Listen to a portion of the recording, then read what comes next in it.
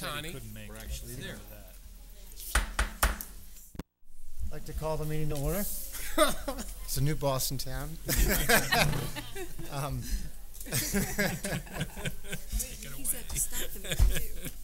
I'd like to call the school board meeting to order.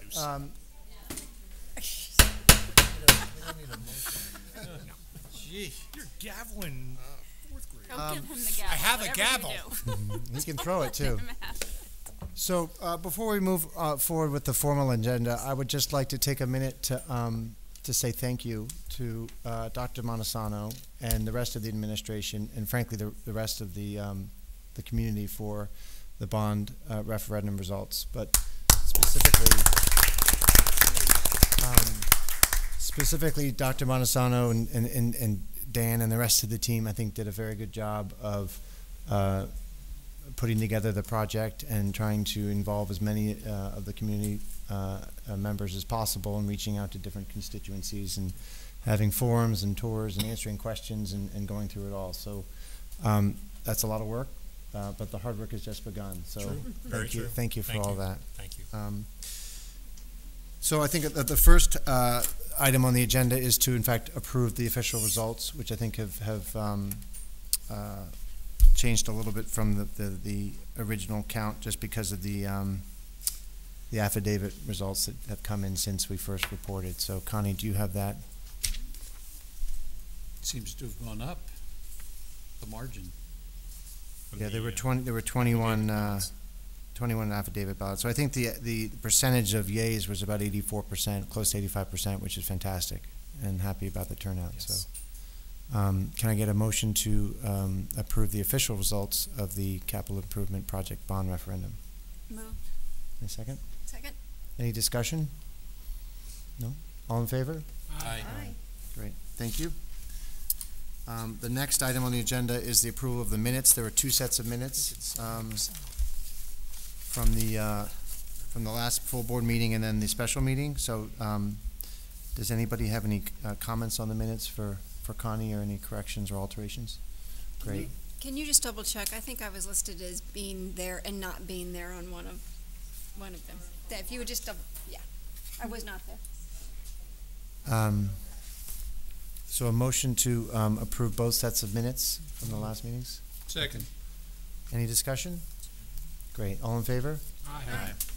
So we've had a request to change the order of the agenda to have our students present next, which I think is fine. So at this point, I'd like to invite, I guess, Ms. Murray up to introduce them. I think we're going to introduce Mara and Okay. Tricia Murray. Okay, great.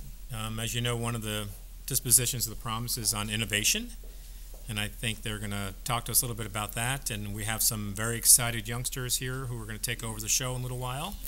And I appreciate you moving the agenda up, because I know they have homework to get to and all those kind of fun things. Okay, good evening.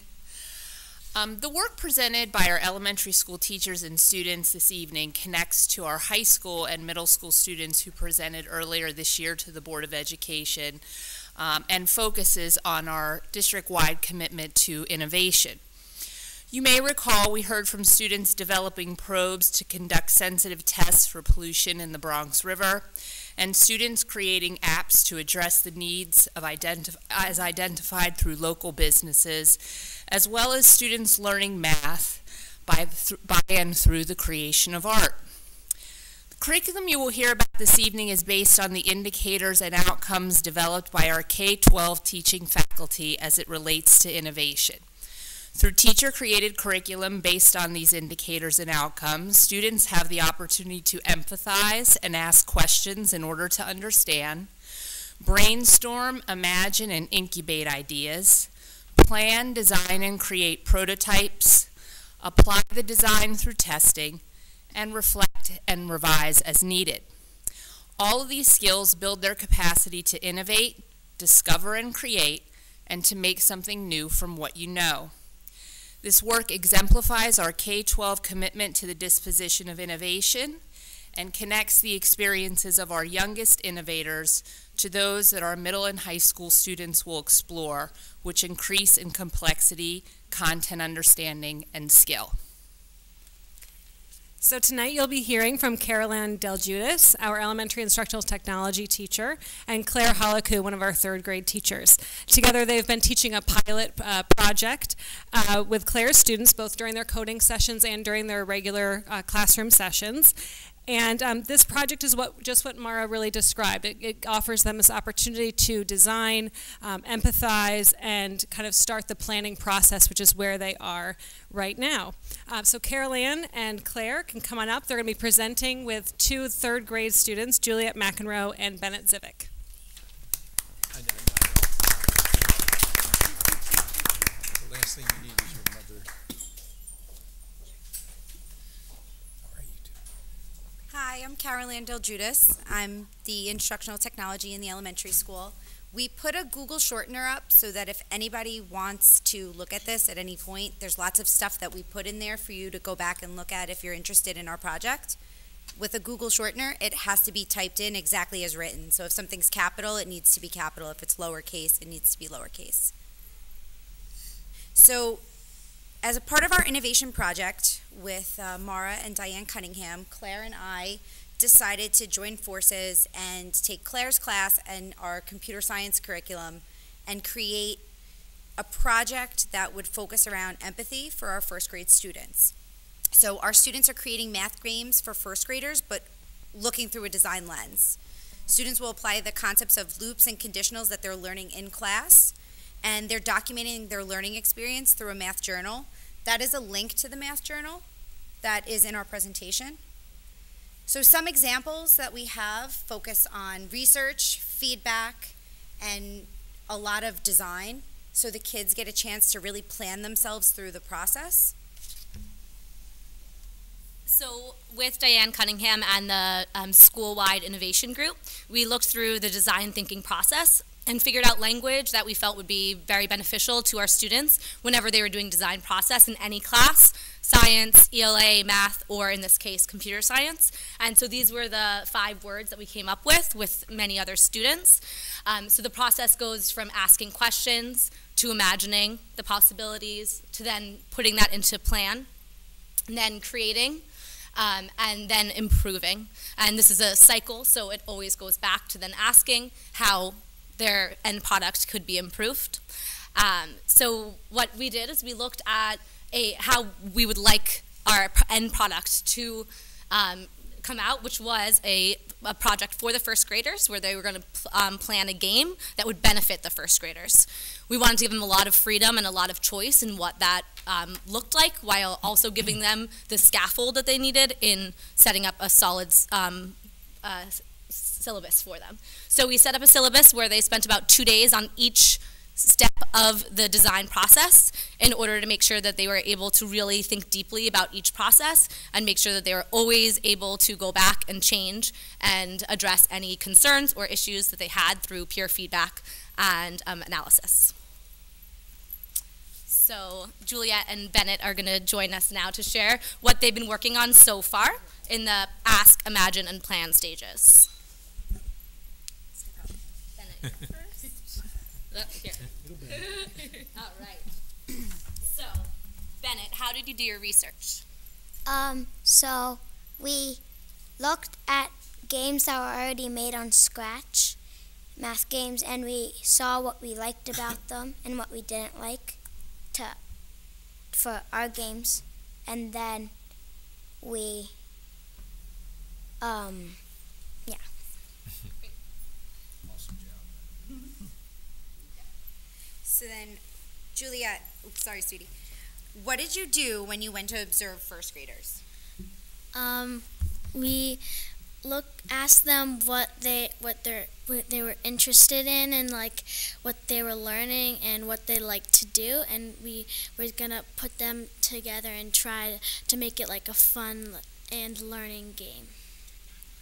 When we went during math period. What was your next step after observing the first graders? We started planning. We came up with 3 ideas, and then we went into groups, and they gave us feedback. And how did that feedback help? they told us what we could work on and what game they think was the best. Out of your 3 ideas? Yeah. Great. Sorry. So what idea are you designing now?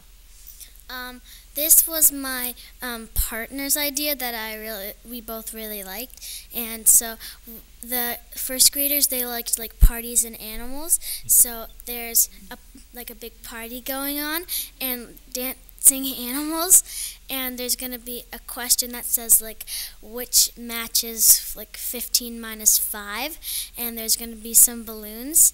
One of them has the correct answer, and the other ones are incorrect.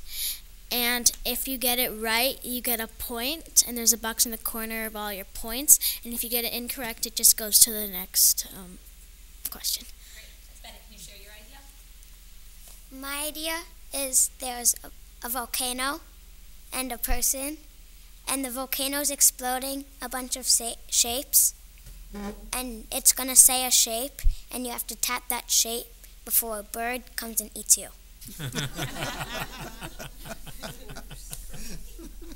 Jurassic Park. These are just some more examples of the students working. Right now, we are just our next cycle session. We are going to really start getting into Scratch and building the game and start coding. So they've gotten up to the planning process. Now they're going to start creating.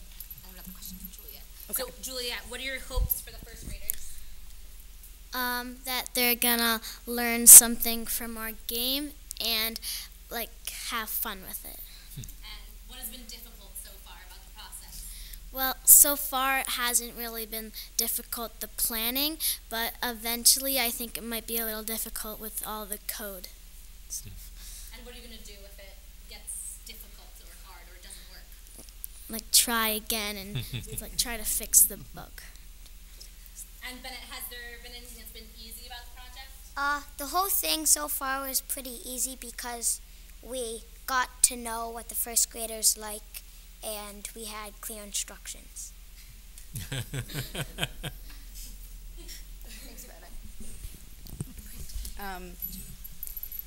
So, the next part of this is how we're going to actually assess the students throughout this whole project. So, the students in my class are very familiar with checklists and rubrics because we use them often for teachers' college reading and writing project, and it's a really great way for them to be able to see what have they already done and what is their next step, and to also make it transferable not just to this project but when they go into another design thinking process about what are they doing well and what is something that they need to work on making sure that they achieve the next time that they go into a process. So we just made a very clear checklist that goes through pretty much each of the steps that we're doing every day so that they can make sure that they do not miss anything and that they're able to really achieve each of the steps of the process.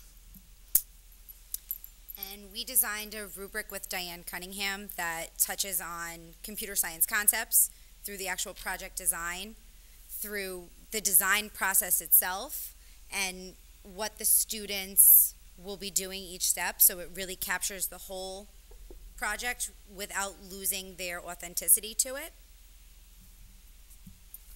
And also, as a class, throughout the year, we've created our own collaboration rubric. So we started by looking at what it would look like in 3rd grade, and we discussed all the different aspects of what it would look like to collaborate successfully, and we defined those as the class. And then throughout, over a few months, we filled in what that would look like as a 2nd grader, 1st grader, and eventually as a 4th grader. And they're also in the process of making it interactive. So as you can see, there's a few links that are put into the rubric, and they have created videos that model the behavior that they're talking about. So for level 3, for the listening aspect, it would be looking and listening to partners with empathy, and they created a little video that showed what that would look like. And then we're inserting them into the rubric so that future years will not only have the rubric, but will also be able to see the way that that rubric looks in process. And also the Google shortener at the bottom is a link to the rubric, so then you can also see the videos if you're interested. And lastly, while our students are working on these projects, Mahopac Schools has just started working in Scratch. So as they begin their game design unit, we hopefully after April break are going to do a Google Hangout with Claire's class during their computer science time and a third grade class at Mahopac. And they are going to interview our kids as design experts. And our kids are going to advise them on what it takes to make a really great game.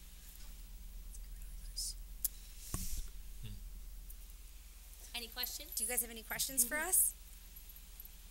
Just a quick question. How many times a cycle do they have computer science? So with the schedule, I see them every other cycle. Okay. But what we did was we looked at my schedule and found a common time just for innovation. So from January to June on a 6B day at 2:10, which would be the same time I see them on an A cycle, they're coming just for innovation work. So I'm really seeing their class once a cycle. It's very impressive. Thank you. And is this that's true for all third grade classes, or is this just this? It's a pilot program. This so is a pilot. We would love to do this with the whole third grade eventually, but I think this so far has really grown into something more than what we even imagined in the beginning. Do they have names for the games yet? Not yet. Not yet. Not yet. I'm sure they'll be interesting. And the end goal would be for our kids to, when they're finished and they give each other feedback, then they're going to play them with the first graders and do some sort of a celebration because they've been working tremendously hard. It's amazing to see how it's began from January to now. So how did you select third grade? Was it Claire just and you? I are Your on the partnership? innovation committee, Okay. and we just partnered up. Okay. Impressive. That's pretty cool. Thank you very Great, much. thank you. Thank you. so much.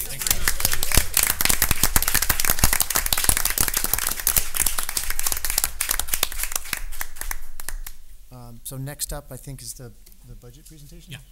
So Dan.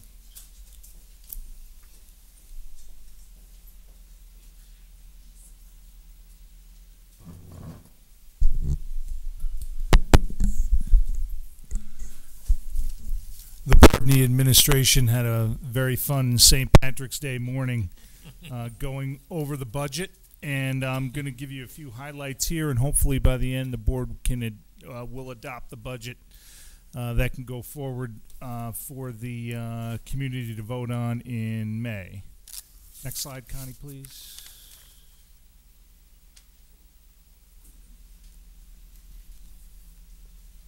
We are towards the end of our budget process. We're recommending and adopting the budget. So the only step after this is the public hearing in early May and then the referendum on, I think, the second or third Tuesday in May, whenever that is. So we're towards the end. Next slide, please, Connie. We begin with our enrollment. Let's see. Can you X out of that bottom part? Right Hit the X on that bottom. Covered a little bit. We're down about 30 kids, but it's spread out throughout the district. However, we are going down one section in the elementary school, and we're proposing to replace that with a literacy coach and some additional art that was actually reduced in the current year's budget that we feel we need back. Other than that, staffing is completely flat. And for enrollment, was 2014, was that a all-time high for the district? Yeah, I think so. Yeah. And so if you went back, I don't know, 3 or 4 years before that, was it more like the 1,600 and change, or do you know? I don't remember offhand, but I think it was. I think it got below 16. It was 1,500 and something 2 or 3 years before. Yeah, it went up real quick. I mean, when we went back 3, 4 years ago, we actually thought we'd be up around 1,800 because of the trend. We were actually talking about relocating central office outside of the building because we thought we might need that classroom space.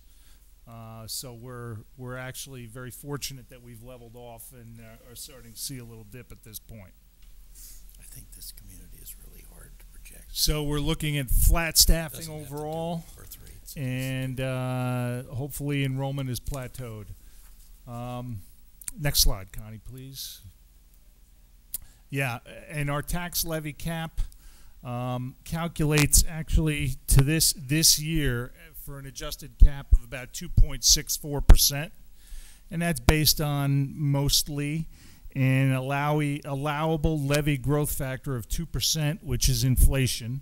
2% for the inflation for that period that's measured was actually over 2%, but we're capped at 2%. And then we have a tax-based growth factor, which reflects additions to the assessment roll. So that calculates to about 2.64%. And we felt from the beginning that we'd have no problem staying within that cap. Next slide, please, Connie. As you can see, our budget history and tax levy change. Annual changes have kind of, for the last 10 years, been fairly flat versus the 10 prior years, fairly high. And if you go to the next slide, Connie, I think the compounded annual growth rates from 1999 through 2009 was about 7% versus, I think, 1.6% or so from 2009 through this current budget. So I think over the last decade, this current board and prior boards have done a great job at bending the cost curve.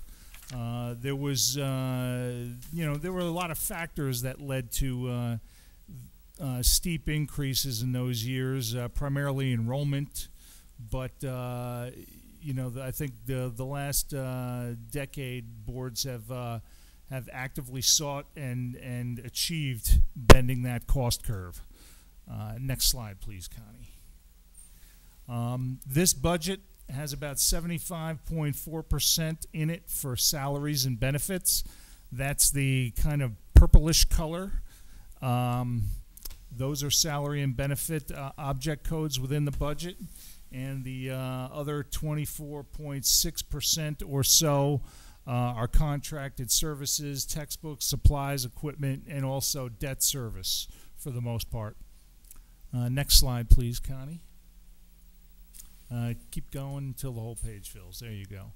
So we're proposing for 2018-19 $48.2 million roughly, and we collect revenue other than property tax of about $5.4 million. So we're looking at a tax levy or at least resources that we have to get outside of non-property tax of about $42.8 million. Now, without appropriating any fund balance, last year or the current year we're in, we appropriated about $500,000 to offset the tax levy. The tax levy change would be about 3.18. However, as you'll find out later, I'm projecting a positive variance in the current year budget of over $500,000, so the board feels comfortable in offsetting the 2018-19 tax levy with about $500,000. That brings the tax levy increase to about 1.97%, and that's about $276,000 under the cap. And if we were to exceed the cap, we would need a 60% supermajority of the voting population to do so, but this does not exceed the cap. As I mentioned, it's under the cap. So we just need one more person to vote for the budget than votes against it. Next slide, please, Connie. That's it. So we're asking the board to adopt, you can go back to the last slide so we can read the number. A proposed 2018-19 budget of hit enter one more time. Hit it again. There you go. $48,222,978, resulting in a tax levy of $42,347,978. Just a question on the revenue, because the expense side, I think, was discussed in a lot of detail last week. On the revenue side, any risk in the 5.375, what's going on at the state or other things that are kind of in that? There's a few things in there. I think we're fairly conservative on state aid. Okay. There's, we're relying a lot on special education tuition. So far, the last couple of years, our enrollments for non-Bronxville kids in our special ed classes, which we then go back and bill the home districts for, have been robust. And we're budgeting fairly aggressively. Sorry, Rachel. But that would be a little bit of revenue risk. But we would, if we don't make those targets, we would know that early on. We would know that in the fall, by November, and we could adjust accordingly. And then with they changed the tax laws on the 529 accounts. I don't know if it's going to positively or negatively impact us, but you can use $10,000 now in those accounts to send. I'm not sure if you can send it. I know for private school, but I'm not sure if you can use it for public school. I've asked a question, I haven't got a clear answer. But do you have any sense if that's going to help us or hurt us? No. What I can tell you is that we have 8 new requests. These are new kids going out of district for private school transportation so far, and that deadline is April 1st. That's so it looks like we have fiscal year. So we have a few more kids going to private school within 15 miles of Bronxville, and that's always been a kind of a direct relationship with the economy. Mm-hmm. In 2008, 2009, we saw those numbers plummet. Now, the stock market and the economy has been fairly robust for a number of years, so we're seeing private school transportation requests increase, so we're keeping a close eye on that. How many are rolling off, either graduating seniors or you haven't? I haven't gone in that far yet. I wait till April 1st to do an analysis to project where we're going to be next year. But I think the budget number we have in is adequate because we also have to take into account what's going on in other schools as well, because we group these kids on buses together to try and get the most efficient routes possible in the consortium that we participate in with Bronxville, Eastchester, Pelham-and-Tuckahoe. Any other questions for Dan on the topic? Great. Can I get a motion to, the resolution is, I guess, up on the screen. A motion to approve the resolution to accept the budget?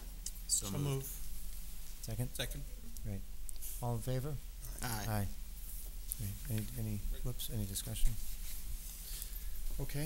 Dr. Montesano? Yeah, I don't have much more to add. I just want to say happy spring, everybody. Funny. It's good. It's good. Fortunately, we are right at our limit of days used compared to how many we have planned. So we're still in good shape as of now. I can't guarantee there won't be another nor'easter coming our way sometime in April, perhaps. But assuming that doesn't happen, we're still okay. But it's been a fairly challenging winter for all of us, and I appreciate everybody's support, despite the phone calls about why we're having off school, why we don't have off from school, etc. But it's been okay, but it's been a challenge. And I just want to echo John's comments earlier about the referendum, and I also want to thank the community for their participation, for their input, and ultimately for their support of the referendum. It's certainly an exciting time for us here. I also want to extend that appreciation to the board for the support throughout the planning of this referendum, because I know you've been at it even longer than I've been at it, and it's really nice to know that we have the community support on this, and I'm very excited about the projects that we have in our referendum, and I can't wait to get those things going on the right track. So I appreciate that. Thank you. Great. And that's it for me, John. Great. Dr. Kelly? Yes, thank you. Good evening, everybody. Relatively short agenda this evening. I do want to take just a moment and celebrate Peter Royal, who has indicated his desire to resign for the purpose of retirement. He's been with us for 15 years and has really been brilliant in all aspects of theater. He's touched basically all of the middle school students through drama exploratory, and then electives in the high school, and he's really created a safe haven and a place where all students feel welcomed and valued. So we will have plenty more opportunities to celebrate him, but I didn't want the moment to pass without saying a few words. And I don't know if those of you who were at the play on Friday night, I happened to be there when they did a tribute to Peter on stage, and he was quite surprised and touched, and they had alumni come on up to the stage and sing, and it was really quite a moment for Peter and a great way for him to end his career here. Nice. In addition, we have a few resignations. We have requests for FMLA leave, a few overages to help cover the leaves, as well as a shift in teacher mentors. We have a teacher aide appointments as it relates to new teacher aides that are in the budget. They're replacing some resignations, as well as substitute teachers and substitute teacher aides. And then we had one minor revision to the spring coaches roster, which was an addition of a modified baseball coach. So before you, you have proposals A through N. You want to do that in one go? Yeah. Okay. Any questions for Dr. Kelly on the personnel? A motion to approve items A through N. Moved. Second. Any discussion? Great. All in favor? Aye. Any Thank you. nays? Great. Dan, I think you're back up. In the budget presentation, I recommended, or I referred to the current year variances in the budget. We are seeing roughly $560,000 of a positive variance, mostly directed to salary savings and replacements and turnover, coupled with also positive variances in special ed and regular ed tuition accounts. So that $560,000, the board has just decided to use $500,000 of it to offset the 2018-19 tax levy. So we're still going to be in pretty good financial shape going into next year. Thanks, Dan. Great. And I do have two financial action items. The first is a donation. It's actually a matching donation that we received from the Benevity Community Impact Fund, which represents an anonymous matching gift from a Morgan Stanley employee, and will be used for the middle school principal's discretionary account. And then we also have a renewal for our insurance and risk management services. The fee for this service has been cut substantially from the prior year, and these consultants were instrumental in helping us through two horrific flood claims, and in actually just the fact that we can get flood insurance is owed directly to these consultants. So I would recommend that we re-up for another year and task them with trying to get reduced flood insurance for us now that we have the mitigation system up and running. How did we get them to cut their rate? I think Mr. Troopin, there used to be two of them. Mr. Troopin is retired, so we're dealing exclusively with Mr. Skolsky now. So we'll see how that works. And you use this firm in the past for how many years? At least 10 that I've been here. And they, you know, I've had questions in the past, you know, why don't we just go directly to brokers? You know, these guys don't sell anything. They just, we pay them to advise us, and they're a disinterested financial party. And their recommendations in the past have steered us very, very well. What's our total insurance expense that this About firm- 600,000. So 12,000 is Yeah. a small investment. Yeah. Great. Any more questions for Dan? Motion to approve items A and B on the financial action items. Move. Second. Second. I'll do it. Any discussion? Great. All in favor? Aye. Any nays? Great. Thanks. Dan, I think you're still up for facilities. Yeah, we got some snow. A lot of it melted today. If anybody was by the school, in some of the valleys on the roof, we had to. It was melting quick and coming down hard, so we had to, put up a lot of tape and keep people away from those areas where it was coming off the roof. But that's a good sign also for our fields. We're hoping to have them back early next week. We've looked into plowing them, which is cost prohibitive and at times might even violate the warranty on the field. So we don't feel we need to do that, but we're actively trying to get those usable as soon as possible. And I have one facilities action item related to the referendum vote. This comes from our bond council, which is authorizing us to issue bonds as per the referendum results. So we intend to issue a maximum of $21.8 million in bonds, and I think a 7 or 8 page resolution from our bond council authorizes us to do so. So I think, is this a roll call vote? Or what? So we just go around and, okay. You have to move first. So any discussion about the bond resolution? I think this was circulated in advance, so people have had a chance to read it. I'm just, Dan, I'm assuming you do this each time? Yes. Okay. Yes, this is strictly compliance with New York State local finance law. Thank you. When's the first possible day you can actually see issuing bonds? I mean, it's a couple years out, isn't it? Yeah.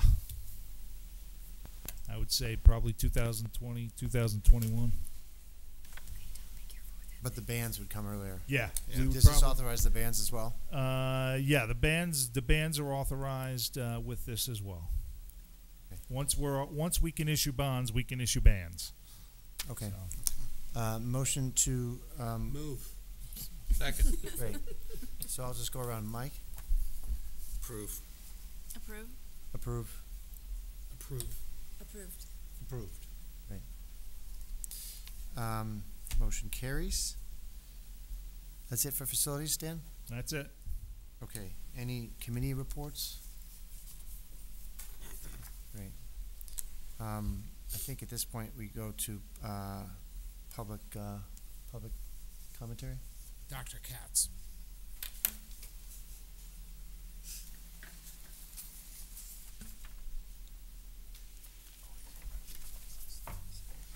Good evening. My name is Dr. David Katz. I'm a social studies teacher in our Bronxville Middle School and also president of the Bronxville Teachers Association, the union that represents 226 of Bronxville's teachers, teacher assistants, secretaries, nurses, clerks, teacher aides, and other classroom and out-of-classroom support positions. And it's in that capacity as a representative of the vast majority of the employees of our school district that I address the board this evening. First, to congratulate Peter Royal on behalf of the BTA. For his 15 years of service in Bronxville, his entire career in education, and we hope, as always, that his retirement is the longest and happiest part of his life. We look forward to honoring Peter at our end-of-the-year dinner in June and inviting his family to celebrate with us. A family of teachers, by the way. His son is my son's favorite teacher. Just an aside. Just over a month ago, all of us who care about schools and care about students, which is to say, all of us, mourned together the tragic loss of 17 members of the school community in Parkland, Florida. Every educator and every parent, Every citizen was horrified by the scene of death and terror in an environment which is supposed to be safe, nurturing, and educational. Teachers have told me that many of our students here in Bronxville, from kindergartners even up to seniors, have expressed their fears and anxiety in the wake of that event. I said that we were horrified, but not that we were shocked. Sadly, events like the massacre in Parkland and the more recent school shooting at Great Mills High School in Maryland have become commonplace. Since Columbine, now 19 years ago, schools around the country have changed the ways in which we operate. All of our students currently have lived in a post-Columbine world. Teachers and students in the United States are in fact terrified, and our federal and state governments have not done enough to address the issues of gun access or of school safety. Here in Bronxville, the Bronxville Teachers Association has been advocating for additional measures to ensure the safety and security of Bronxville students and staff. And we've come a long way as a community to address these concerns.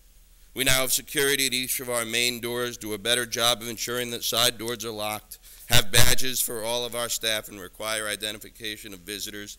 And more recently, the district has enacted measures to tighten these security protocols in ways that require additional cooperation from our staff and from our parent community and from visitors as they come in, and the BTA applauds the enactment of those changes and thanks people in advance already for the work that they are doing to ensure that the Bronxville school remains as safe as possible.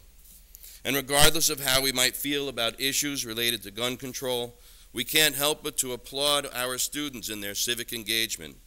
On March 14th, the one-month anniversary of the Parkland shooting, hundreds of our elementary, middle, and high school students exited their classrooms for 17 minutes in a show of solidarity with the students of Parkland.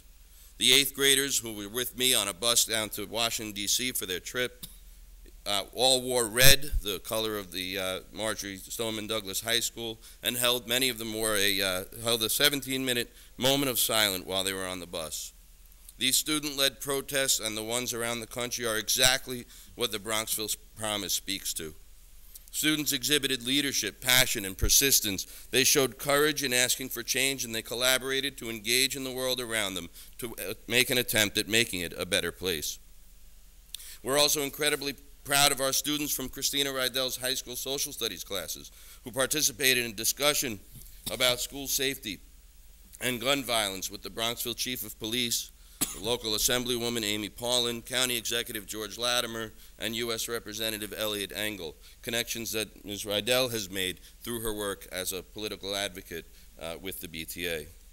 Those who listened to our students were incredibly impressed with our students' thoughtfulness and maturity. Since then, many of our soon-to-be voters registered, and those who are already 18 voted this week in a local village election in Bronxville. I'm proud to be an educator in Bronxville where young adults are awakening to the changes they can make, being engaged in their community. This coming Saturday, Bronxville Teachers Association is joining millions of people around the country to support our students in the March for Our Lives. We're standing up and marching to demand that students' lives and safety become a priority and that we end gun violence and mass shootings in our schools. We'll be asking our representatives to address issues of access to weapons and school safety. We'd love to see lots of members of the Bronxville community marching with us. We'll be marching in New York City with our BTA banner. We're meeting at a Starbucks on the west side of the street at Broadway between 70th and 71st. Please join us. I'll be there with my family and hope to see you there with yours. There's also a march in Westchester County if you're looking for something more convenient, in White Plains, and some of our teachers will be marching there. Despite our collective vigilance, there is more preventative, proactive, and palliative work to be done inside of our walls regarding the mental health of our students. This generation is growing up in one of the most stressful eras in American history, particularly for children, teenagers, and young adults. As I said earlier, every student we have lives in a post-Columbine world their whole lives. Teachers, guidance counselors, school psychologists, school administrators are identifying issues and doing our best to address them. Our team of school psychologists, guidance counselors, deliver expertise working with teachers, students, and their families. The BTA would like to ask the board to begin considering increasing support for troubled students at every stage of development. We believe it would be in our students' best interest if we were to add to our faculty another mental health professional, a school psychologist or school social worker. The new realities of stress culture means that more parents and more students need support than ever before. It's been almost a decade since this district employed a K-12 school social worker, and believe that would be a position that could enhance our ability to assist students and families in relationship issues that cause this kind of stress. School psychologists have mental health training that would be incredibly useful in addressing the needs of children and teenagers. We'd like to do everything we can to support our students both at home and at school, and believe that as an additional support position could help us. The bottom line is that we want to do what is best for our kids. School should be a place of safety and comfort in a turbulent world. Thank you. Thank you, Dr. Katz. Anybody else from the public? Great. Oh, okay.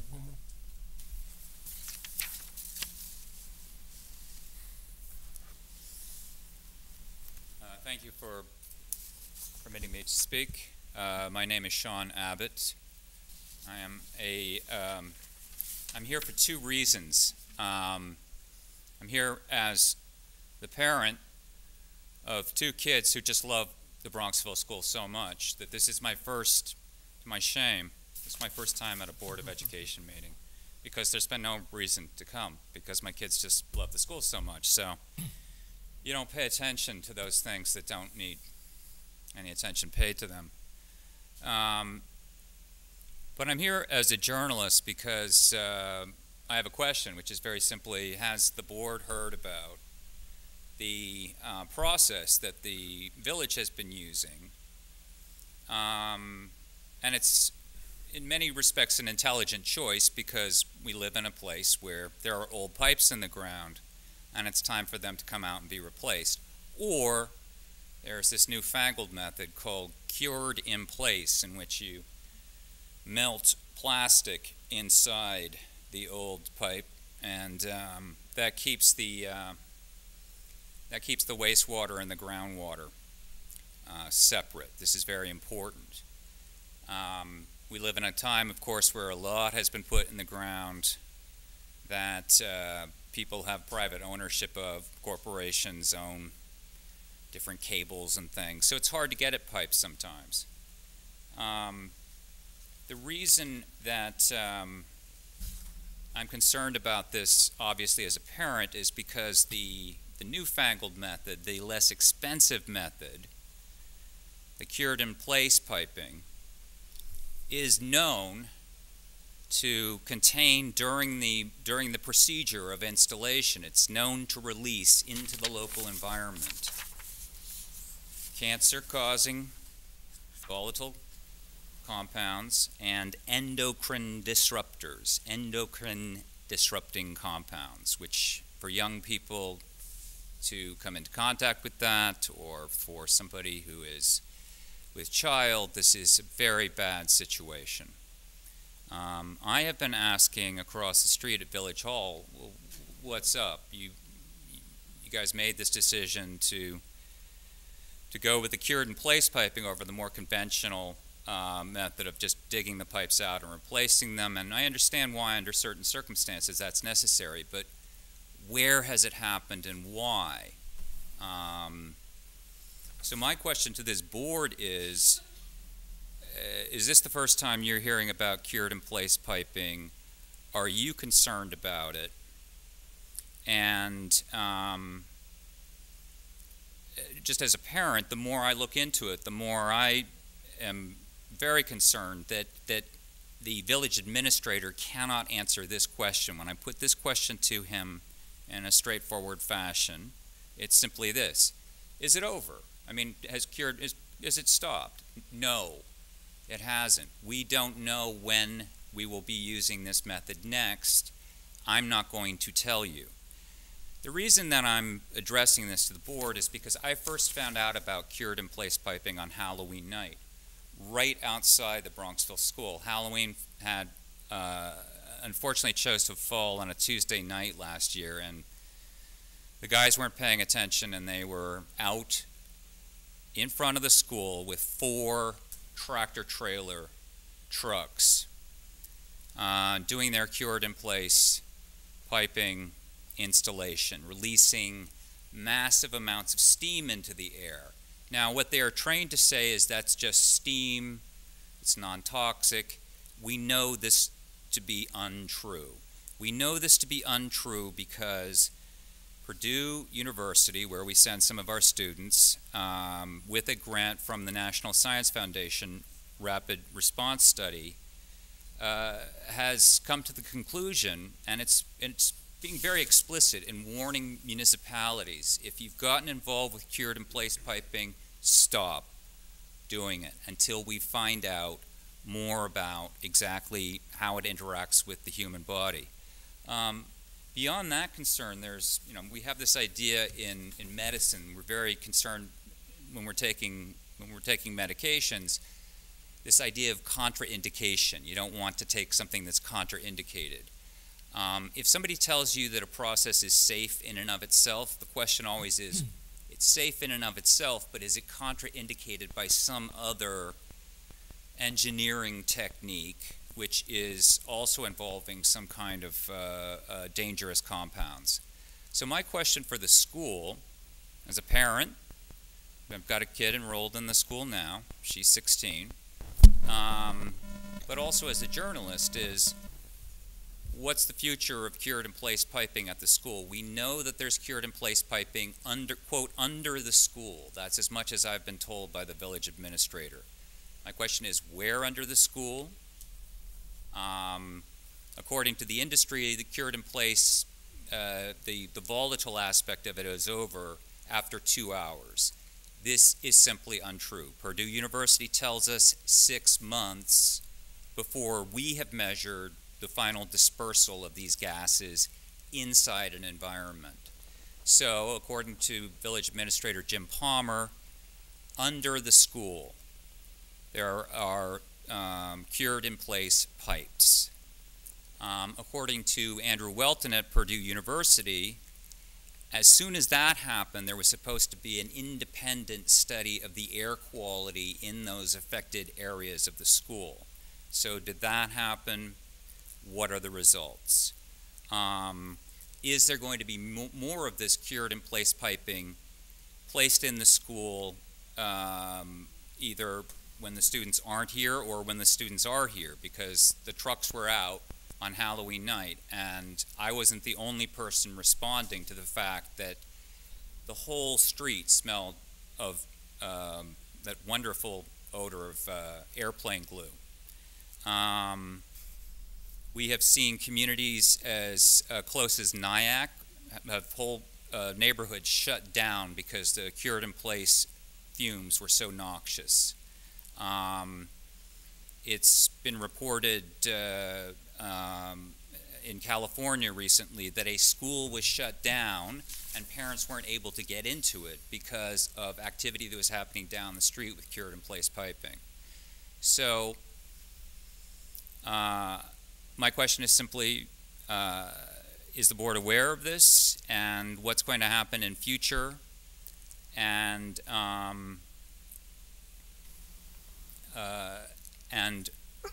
when it's time for this process to be done again, will some notification be given to parents acknowledging what the Purdue University study tells us? Across the street, the village trustees are pleading ignorance, but now we know. Thank you very much. Thank you for your comments. Anybody else? Great. Motion to adjourn? Move. Second? Second. Staying away.